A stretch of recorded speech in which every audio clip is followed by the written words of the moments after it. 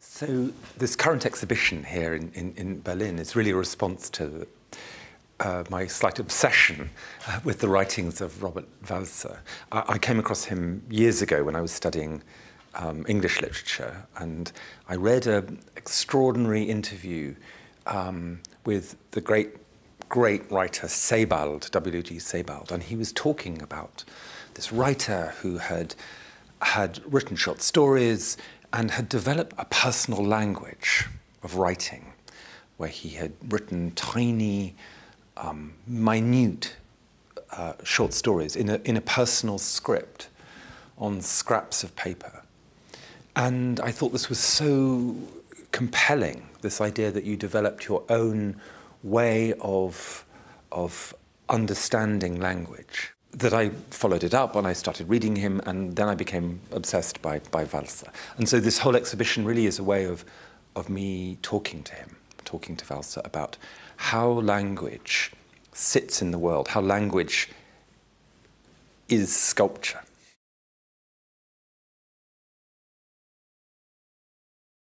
For all my life, there have been words, and I've been using my hands. With porcelain, I've been making vessels. I've been making the world out of clay. And these two things are obviously, I'm one person, and they always are moving in and out, like sort of breathing in and out, but in my life. But in the last few years, without really consciously making any decision, it's not programmatic in any kind of way, I found that I've been writing on walls in galleries and museums. I've been using porcelain clay to make walls, and then inscribing into them so that there's text into architecture, into clay. And then suddenly I'm finding that I'm writing into porcelain, and that text is coming into these almost shard-like fragments of porcelain.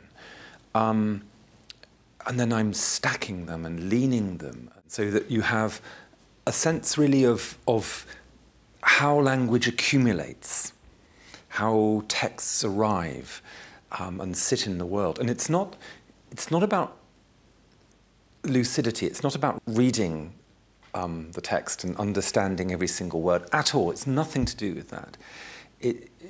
I'm convinced that you can understand the power of words without actually having read every single one. I mean, we know that from reading novels, poetry. You can understand and feel the text without actually having read and annotated and analysed every single word.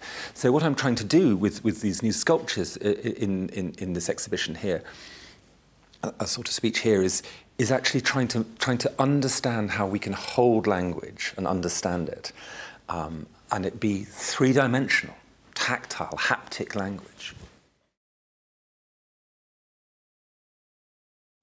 So one of the things you're not supposed to do ever is write on a wall. I mean, it's one of the things we tell our children when they're 2.5 years old. We say, actually, don't write on that wall, because we don't write on walls.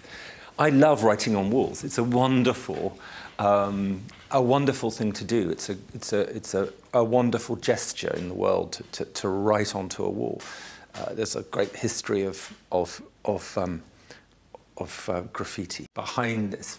So for this exhibition, I've created a new work, site-specific work, in the gallery, taking one of the great walls in Goethestrasse, covering it again with this porcelain,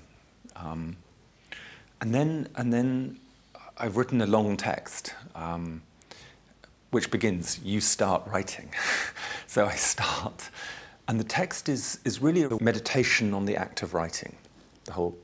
So it's about how writing begins and ends, and it's a conversation with Robert Walser. And some of the text you'll see in the gallery you can read very easily, and some of it is smudged and erased. There are lists of words. Some words are gilded, are picked out in gold leaf on the wall, and some I think no one will ever find. which is fine.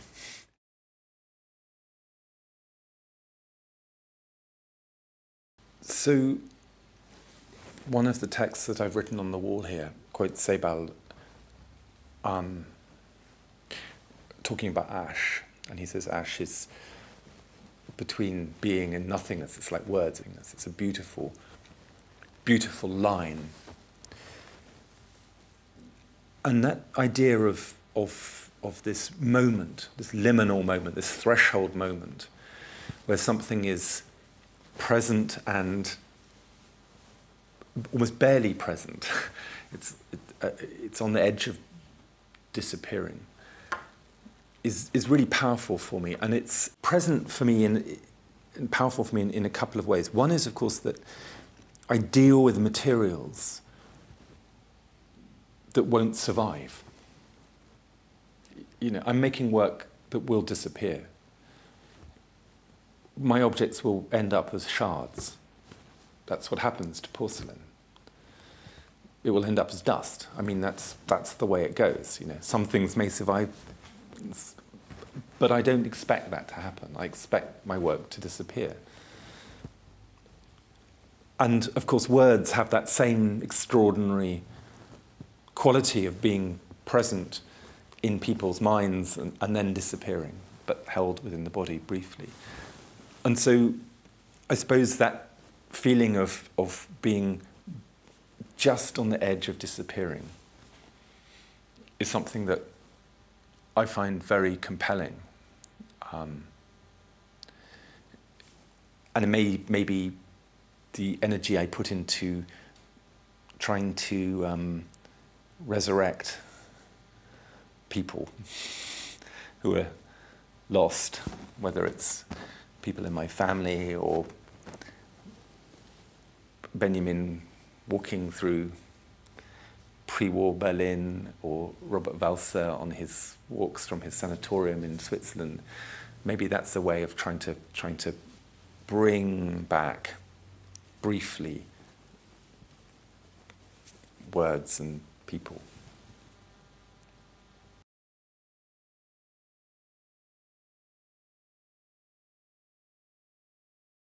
So I use lots of different ways of sort of holding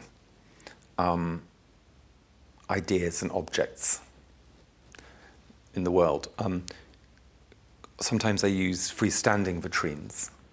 And the freestanding vitrine is very interesting for me. It's a way, because what it does is to frame part of the world. I mean, you look through it and you see a bookcase, a gallery, people moving. So it's like pausing, the objects you've put down in the world, the porcelain, the marble, the steel, whatever you've decided to bring together. But so you're pausing the world, you're holding this body of air and you're framing it in the world. But of course, the world goes on around it. It's a wonderful lens, really, into the world. And that's got an extraordinary power for me. But often I'm also making work for the wall. And of course, for me, by putting anything on a shelf, I'm immediately in the territory of the page. I can't look at a series of shelves without thinking about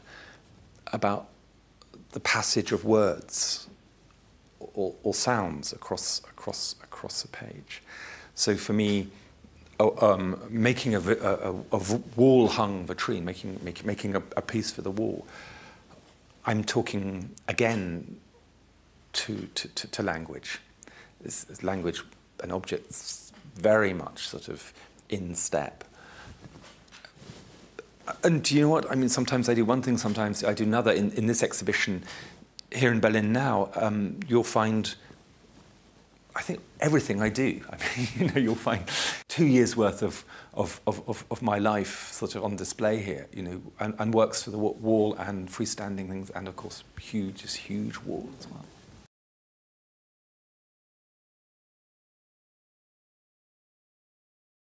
So if you're thinking about the sort of equilibrium of inside the works, how how I get to the place where I know a work is finished, where the elements are sort of are placed so that they have the right energy field for me.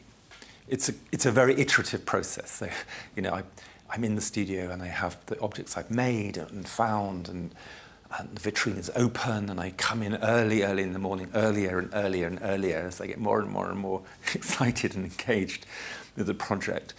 And it's also quieter and quieter and quieter. And I put on my Goldberg variations or whatever I'm listening to. And then it's this strange iterative thing about trying to find an equilibrium between these different elements.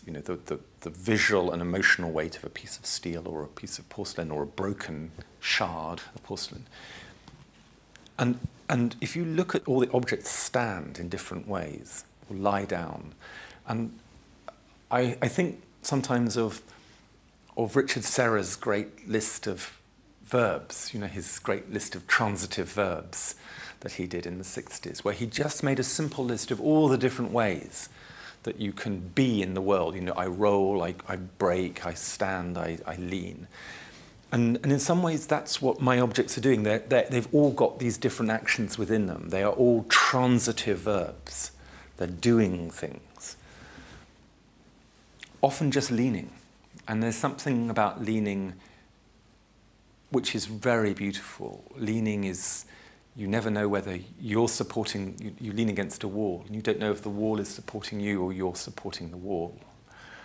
You stand on the earth looking down, and you don't know whether the earth is supporting you or you're supporting the ground below you. There's a wonderful way in which a verb, a way of being, alters your consciousness of place.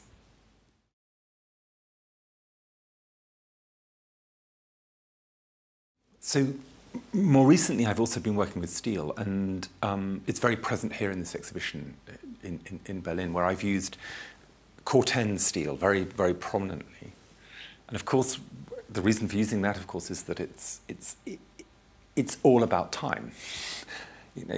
This steel has a beautiful, weathered patina to it. It shows time.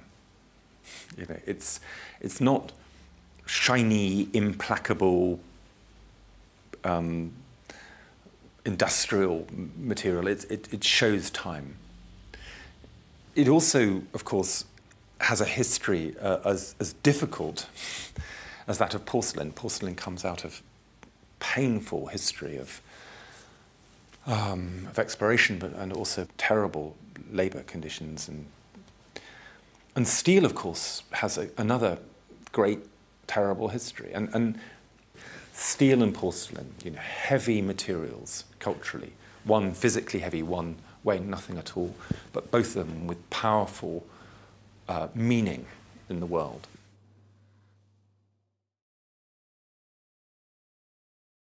I use the broken object, the shard, in my work quite a lot.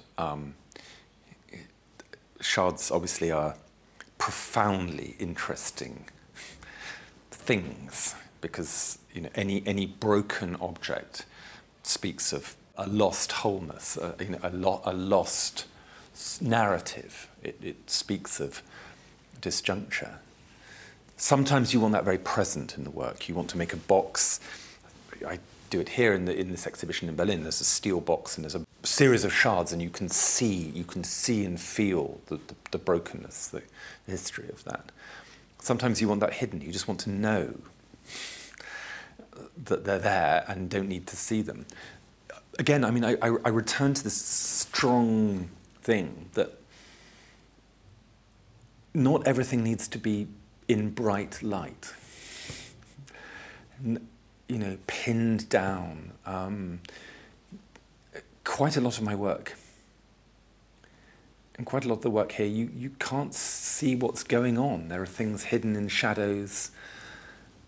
There's shards buried in boxes. There's stacks of these porcelain tiles with very complicated texts on them, but you can't read them. And sometimes it's just enough to know it's there. You know, it's a bit counter-cultural, but not everything needs to be big, shiny, on a pedestal, lit in a gallery, shadow-free, commodified.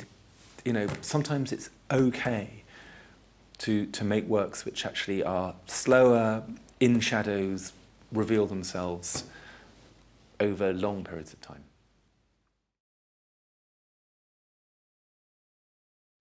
My last exhibition in Berlin, here in the gallery, was called Kunst, taking the words of Walter Benjamin, that actually it's only by getting lost, really, that you discover where you're going. I mean, Walter Benjamin was a great man for getting lost.